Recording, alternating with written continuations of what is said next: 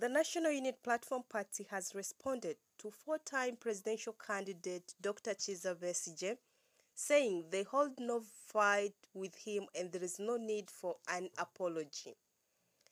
Hello, welcome, and thanks for taking your time joining us live on PROJOURN Media TV. But let's take more look into some of these details.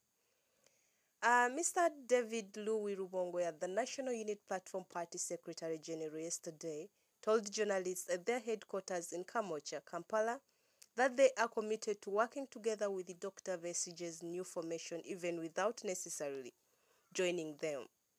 They have been working with the Dr. Kizza Besigye and continue to. At any time, they have not personally seen the official statement from him for them to make a public apology, but therefore they think there is no need for that because there is no fight between them, as Rubongoya said. And this was all after Besigye asking Bobi Wine for public apology over attacks by supporters on social media. At the peak of the war on social media last week, Mr. Patrick Amuriat, the Forum for Democratic Change Party president, who is also one of the principals of PFT, that is People's Front for Transformation, tweeted indicating that they had no obligations to ask for permission from the leading opposition in parliament before they form political groups.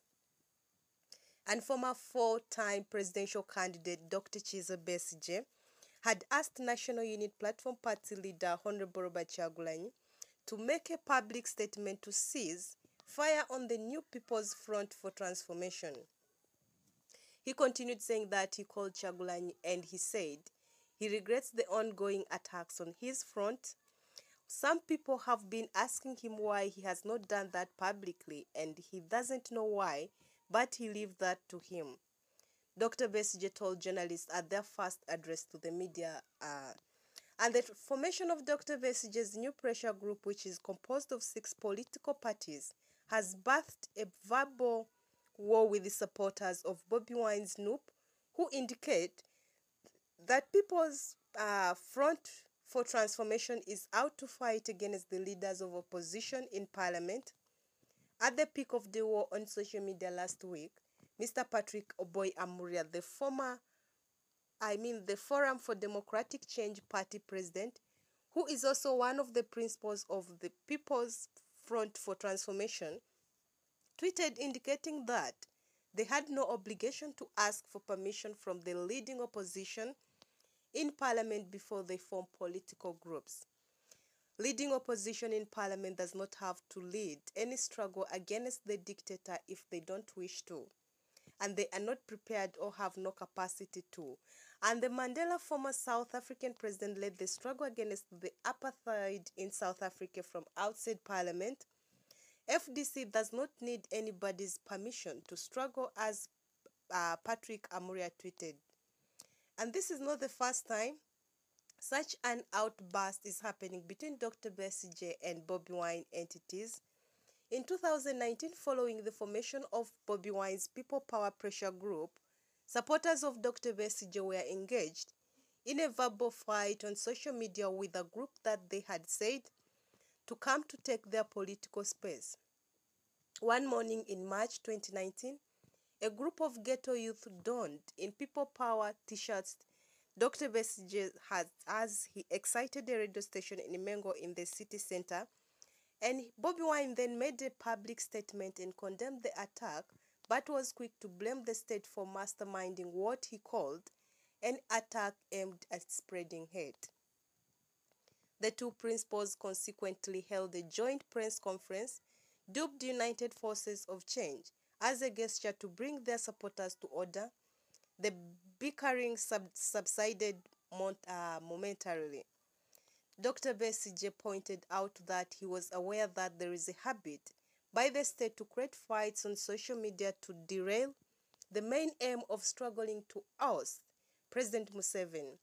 Mr. Joel Senyonyi, the National Unity Platform Party spokesperson, declined to comment about the fights as a way of depriving the fight habit of media attention so that the focus can be turned on the main cause of forging a way of changing power in the country.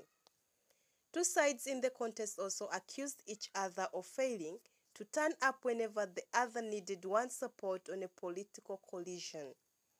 Dr. Besigye said that they sat in meetings countless times asking them to join the formation, which he said they turned down pending more consultation from all the other party leaders before they made a clear commitment. They called National Unity Platform Party and they told them they needed 8 months to consult. When the months were done, they asked them again and they told them to go ahead with the formation because they were not yet ready. In a rejoinder, Mr. Senyonyi said there was a time they wrote to all political parties to come and they discuss a way forward. After the elections, all the other parties responded apart from POA, that is Amuriat's party.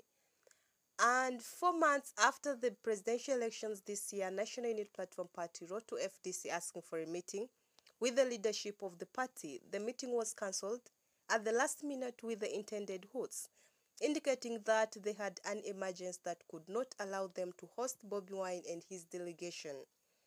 But the leaders within FDC said they had developed cold feet towards the meeting when they did not understand the agenda of the meeting. Well, that is it for now, and we'll keep on updating with more of this. Just kindly do one thing: subscribe and turn on the notification button. All these updates will come to you in time. Once again, thanks for watching PROJOURN Media TV.